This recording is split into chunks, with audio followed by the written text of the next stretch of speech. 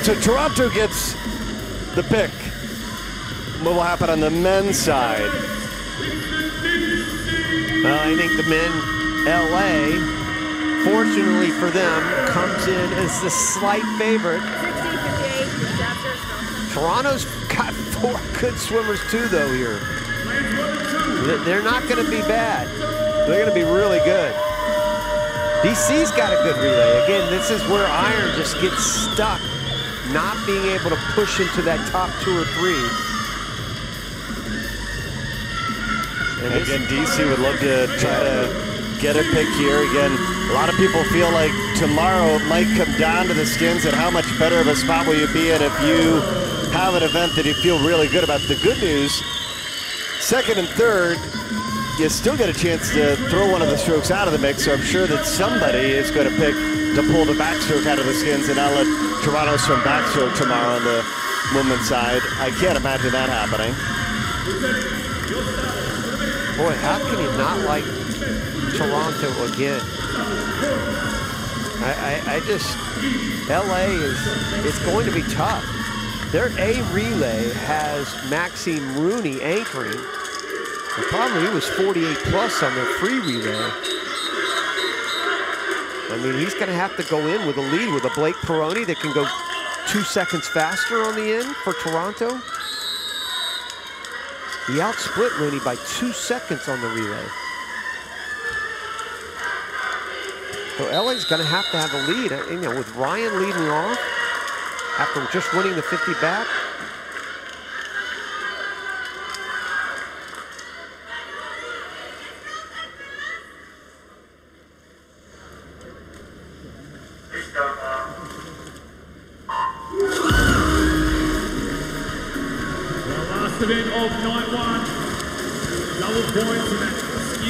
Good start for Penfold there, 0.52, another 0.52 on the start.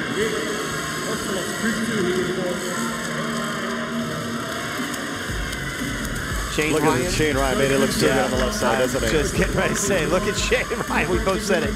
Shane Ryan did not have a great start, but boy, he is moving on. 24-4 going out quickly, only about a tenth of a second ahead of Chritou from LA, and LA's got to keep pace here and somehow or another spring ahead at some point in a big way to give Maxime Rooney some breathing room, because if Toronto goes in with the lead, Toronto will win this relay.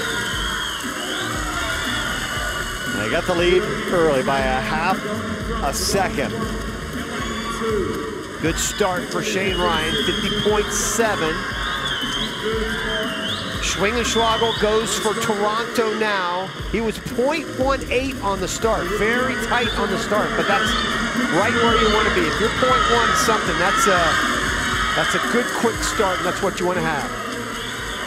Franco Silva out of lane number 8, chasing down Schwingenschlagel. About a full second to make up, I should say.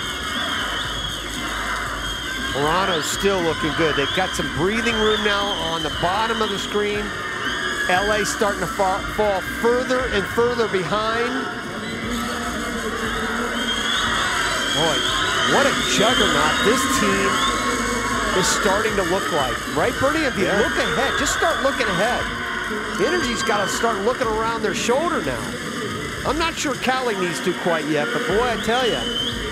Remember, the Titans really gave them a battle early on in that first match. It went down to the wire. It did go down to the wire. So this team could be, this team is starting to look like a Final Four team. It really is. And nobody's going to catch them. It's not, I mean, you've got Tom Shields, who's moved LA into second, and they'll be able to at least grab a 50 away from Toronto. At this point, it looks like, but this Toronto team, not only do they go in with a huge lead tomorrow, they get to pick skins of both the men and women. That'll be a big help for Byron McDonald. Good safe start there for Peroni. Boy, he made sure that he touched. He was 0.33 on the takeoff. Exactly what he needed to do. He didn't want to take any chances. He knows he's got some breathing room over there. He knows what he can do against Rooney. You can bet they said, this is what Maxime Rooney did on the relay earlier. Rooney looking a lot better, though, on this relay. And so lane number much 3, better. Zach Apple at the top, and lane number 8. 22 flat on the way out for Rooney. He looks like a completely different swimmer. And here he comes. Rooney trying to charge home. Blake Peroni, though, says it is too little, too late. The Titans are champions in both relays, and they're gonna pick both of the skins. Oh, wow.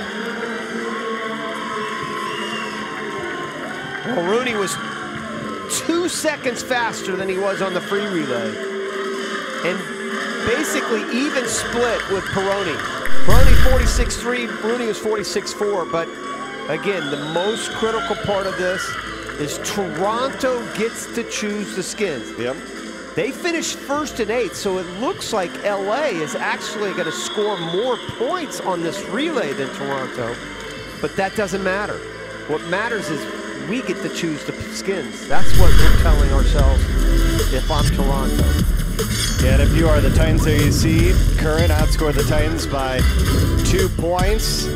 But the Titans doing work on the first day. They are in the lead with 284.5 points. How about this first day for DC and the Triton? 4th place in their first 2 matches.